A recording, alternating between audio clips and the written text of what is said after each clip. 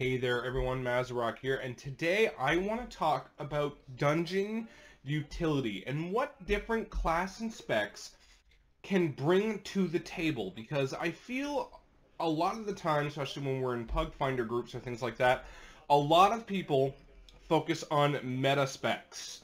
Oh, let's bring X spec because it does a ton of damage, and they don't think about a lot of different things or think creatively about what is needed for the particular dungeon, what can do, who can do what. And honestly, I feel sometimes it falls into a lack of creativity and can actually cost you the run because, maybe on a raging week you forgot to bring a soothe.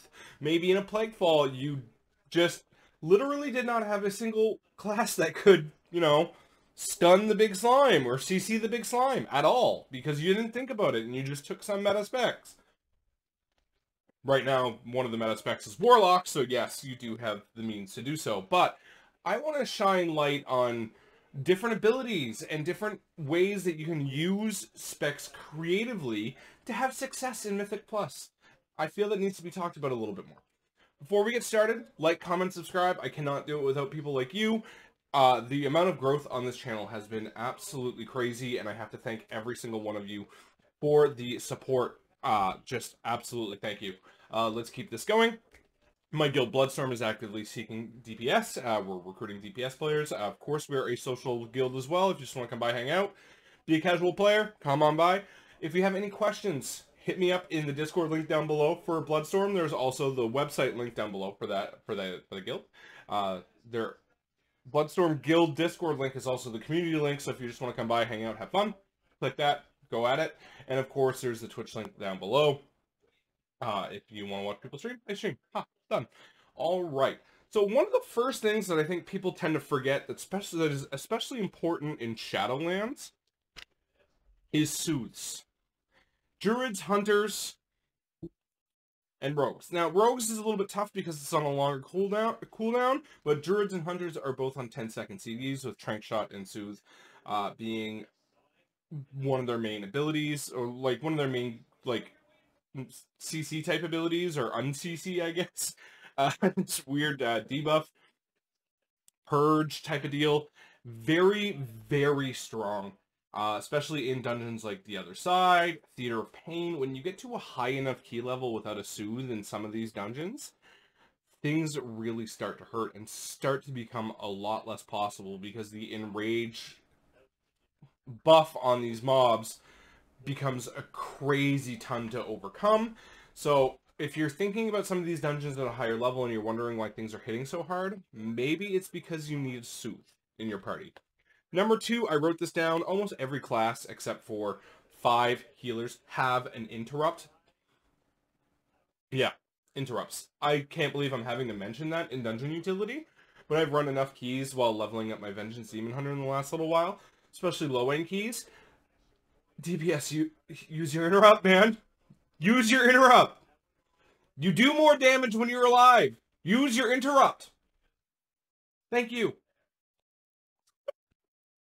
Oh, slows, roots. Now, this falls under the purview of entangling roots, binding shot, disable, hamstring, flying serpent kick, piercing howl for warriors. I can go on. There are a lot of specs that have slows, shamans with the totem, and I feel like they're unutilized. Man, I'm telling you, when I'm in a position as a tank where I have to kite, and I immediately notice that, hey, the mobs are now moving 70 to 90% slower, and basically a snail pace. I know some DPS has used their utility to help me kite, and I'm telling you, like a druid that drops Ursol's Vortex the moment he sees his kite book it is always welcome in every single one of my parties that I run M+ in.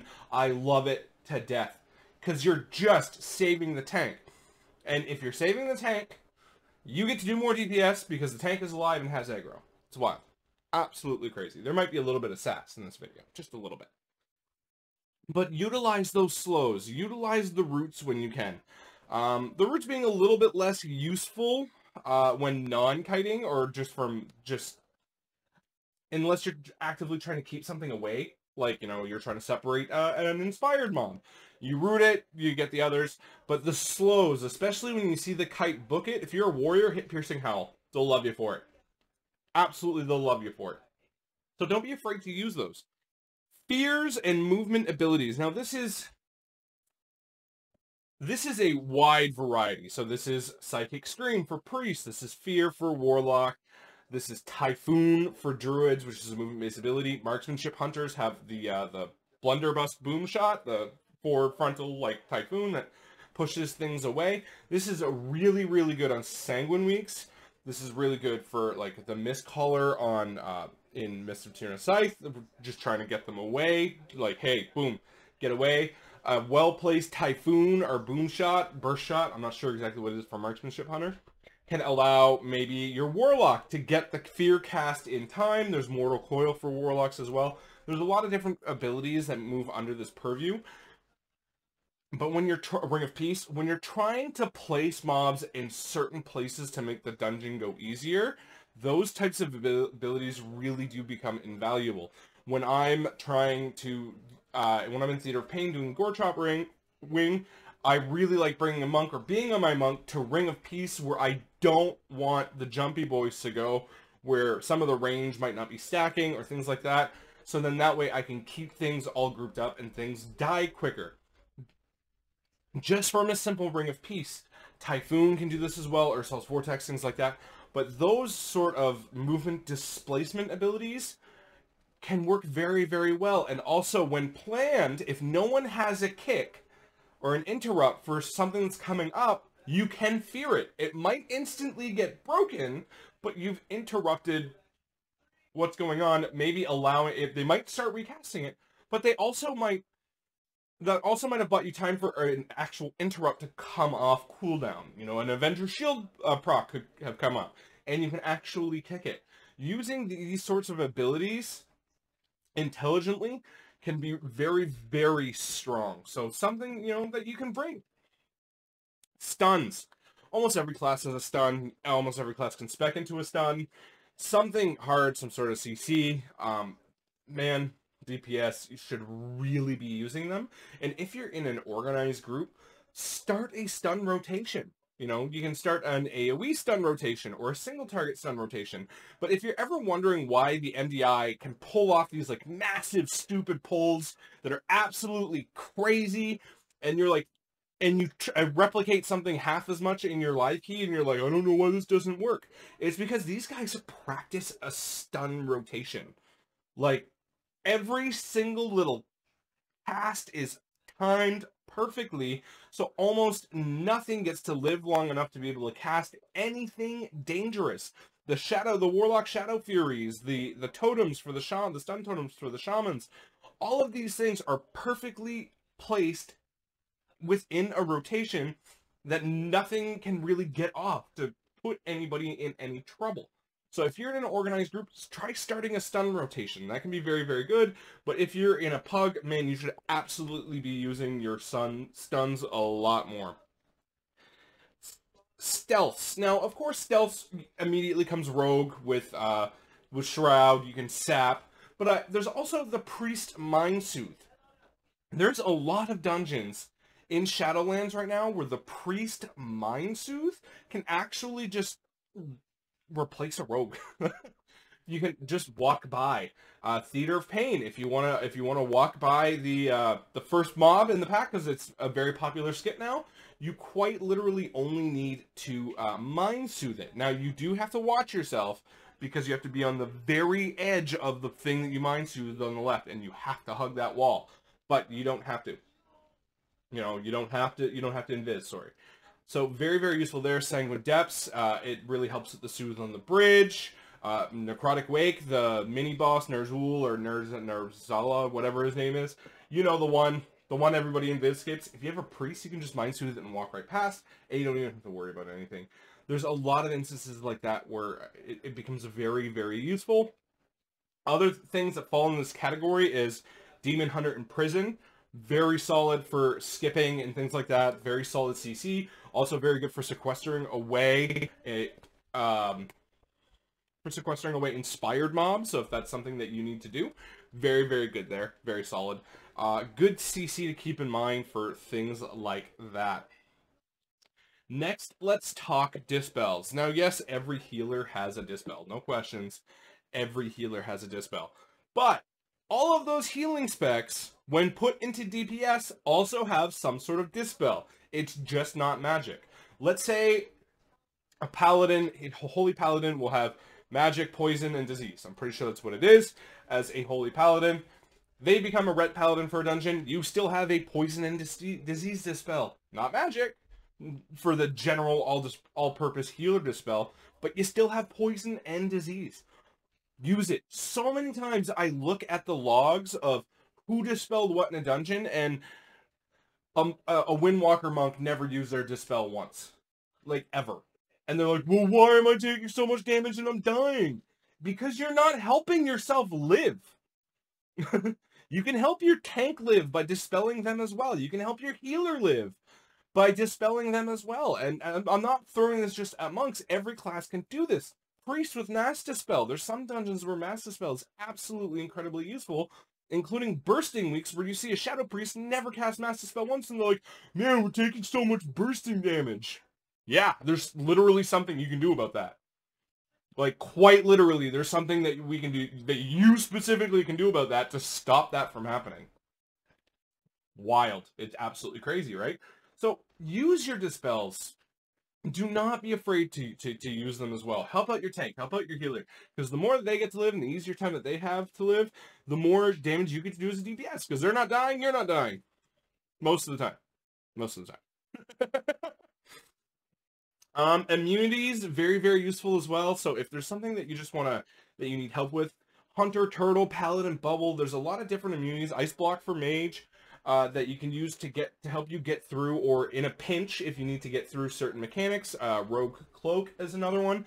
I'm thinking if you're in a high enough key on Aspires of Ascension, the third boss, Orifrion, if you have to deal with his recharge phase, and you might be a little bit squishy as a tank, or you just don't have the defensive lined up, you've screwed up, but you got a rogue in your party. He can, Cloak of Shadows and grab up all the balls while you stay in DPS, and that, yeah, it might suck for his overall, but guess what?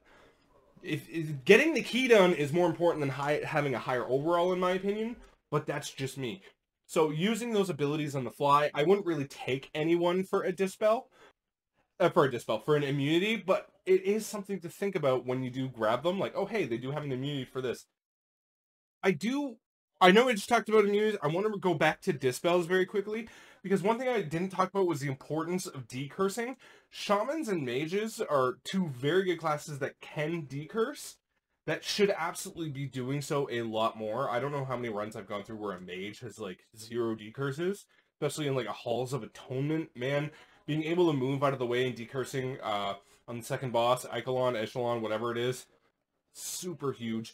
Theater of Pain, decursing in the Lich Wing, all of these things help so much. So just something that I wanted to touch base and bring up really, really quickly. So after that, we get into some weirder stuff, a little bit more niche. Warlocks, for example, they bring cookies, they bring demon gates. Now, this is something that last season and the season before is something that I'd be touching on for, things that, a utility that a warlock could bring, but now that they're meta, it's kind of like, okay, yay, cookies and demon gates. But for the first 2 seasons, trust me, they're very much not the meta, and being a warlock and trying to find a group was not easy at all. Mind controls, Priest and Death Knight. If you're looking to run Theater of Pain, Necrotic Wake, the strategy in the MDI in there, now this is something that I've been doing on my Death Knight for a very long time in Theater of Pain, is the Ancient Captain pull in Theater of Pain. You just control undead. Boom, you have a 2% damage aura increase and a 2% decrease in damage taken. You just keep them. You have to pull around and make sure that you have your count, or you have to kill them at the end of the dungeon, but it is a very easy way to deal with that pack. The mind control in the MDI, what they do there with the Flesh Crafter and all that fun stuff, and Priest also brings Shackle. Let's talk about Priest utility, because they've got a lot. Leap of Faith, great utility when used properly. It can also be used to great trolling effect. Shackle is very, very useful against undead in like Necrotic Wake. If you've missed an ad on a mart, you can just shackle it very, very quickly. These are things that can also be dealt with like frost trap by hunters and things like that. I think at this point I've managed to talk about every spec a little bit, because every spec has some sort of utility that they can bring to the party. I've talked about skipped enablers, party CDs. Now this is something that this doesn't get talked about very much because you don't really bring it, but it's something to think about. For example, Death Knights with AMZ, very, very useful party utility against magic damage. Warriors with the battle, not battle shout, but rallying cry, and things like that. Shadow Priest with vampiric aura, can absolutely help your healer through several problem packs when they actually hit the button. If you're wondering why you've ever had a pull that went super smooth in a high key with a Shadow Priest, and then you went right back and did it afterwards without a Shadow Priest, go look at the healing meters, because there might be a chance that Vampiric Aura did a lot of healing to help off-heal the with the healer and help you get through that pack. It's the same idea with like Druid with the Heart of the Wild. So if you have a Boomy that's going Resto Affinity, Heart of the Wild, they can help off-heal during really tough scenarios and things like that. That type of off-healing with like a Ret Paladin, Monk can do it a little bit, but it's not that great. Shamans can do it with it, just putting in a couple of healing surges. That sort of utility is pretty great. I know I just said I want to talk about Priest, but I ended up talking about other things. It's just kind of how it works. But I do want to say Priest bring a lot of weird little niche utility. Healing Priest brings Shining Force.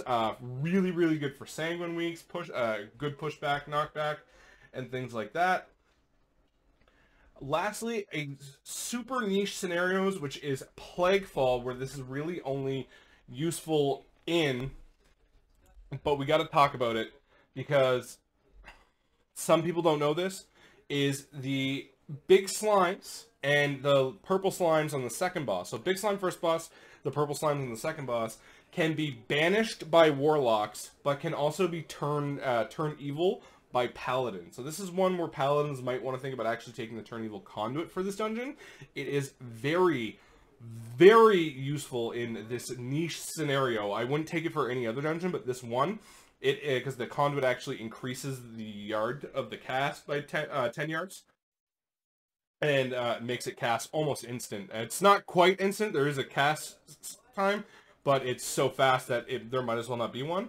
And this can actually just send the slime off into Narnia, and you are fine, good to go, and you can just deal with it.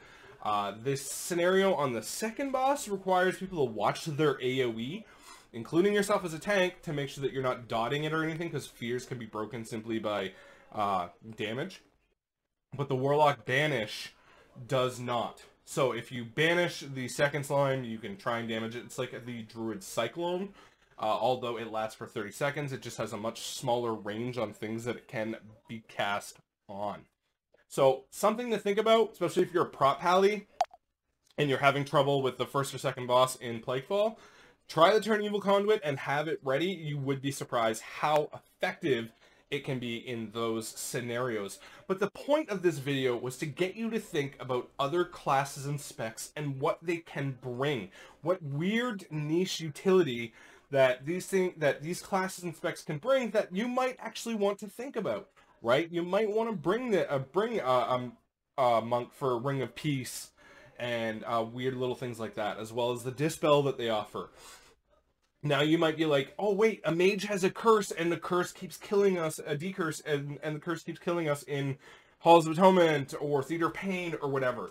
So you might start thinking about these classes differently instead of just bringing the meta, and you know what I mean, of what's around. Something to think about. What are some weird niche combos? What does your spec bring that no one else does? I'm pretty sure I talked about every class and spec, but man, there is so much to know in this game where I love running with M+ all of the time with people that are like, hey man, I can just do this. And I'm like, man, I never even thought about this that way. Let me know down in the comment section down below. And, you know, next time you're pugging a key, think creatively. You know, you see someone with, you see someone that looks interesting and you'd be like, oh man, that person's got a fun name. They could be good in this dungeon, and you'd be like, oh wait, they bring this. Let's totally take them. Instead of just being like, I want the meta, I want the high IO, I want this. And just kind of run with something different, you know, because you'd be surprised what can be accomplished. Aside from that, I hope you guys are enjoying 9.2 as much as I am. I hope you guys are excited for 9.2.5 as much as I am. Have yourselves a good day, and happy running.